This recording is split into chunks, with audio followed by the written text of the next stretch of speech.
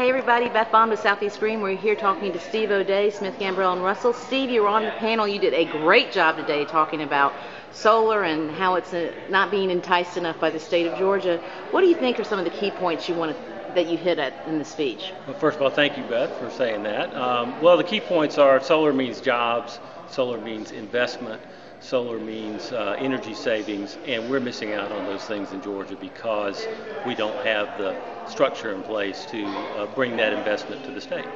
Now, Senate Bill 401, as many of us know who've been following the issue, is at least dormant for this year. Do you think the legislature got the message about it, though?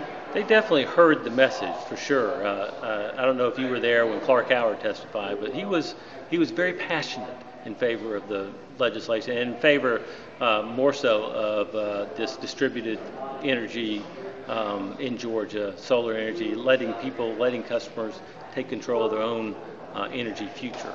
So maybe not this year, but maybe next year, and maybe it's a long engagement. I think so. We're Great. in there for the long haul, for sure. Great. Thanks so much, Steve. Okay, Beth.